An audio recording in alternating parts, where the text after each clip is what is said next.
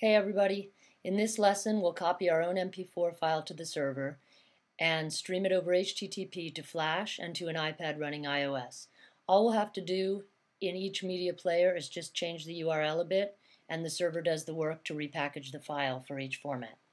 So this is the Flash Media Server root folder, and we're going to go into the web root folder. This is the Apache web root folder, the VOD folder. This is the default location from which the server streams video over HTTP. So any video file, F4V or MP4 that you dump into this folder, you can play from a media player in iOS or in Flash. So let's copy an MP4 file to this folder. Got some on the desktop. Let's copy train.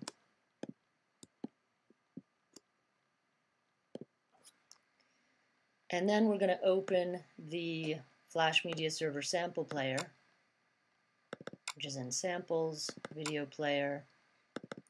This sample player uses strobe media playback. So to stream that train file, we're going to say HTTP. We're going to use localhost as the domain because this player is on the same computer as the server. And then this is the part that tells the server how to package the file. HDS VOD. So that's HTTP dynamic streaming -VOD.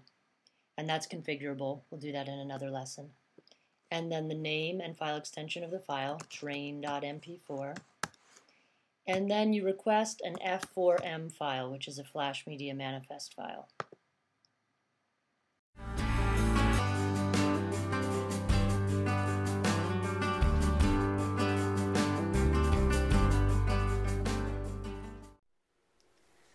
Let's stream the train MP4 file from that same webroot VOD folder on the server to an iPad. We'll open Safari. Now instead of localhost, we're going to use the IP address for the computer running Flash Media Server. It's a local IP address. They're on the same network.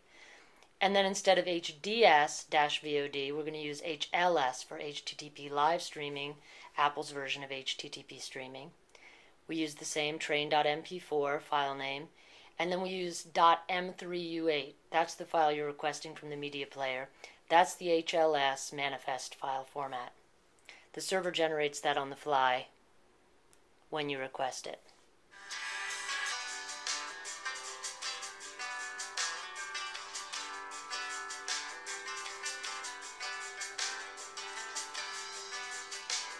So there's that same file playing on an iPad. And all we changed was the URL. So in our next tutorial, I'll explain how to configure the location of the video files on the server and also how we can configure that portion of the URL HDS-VOD or HLS-VOD.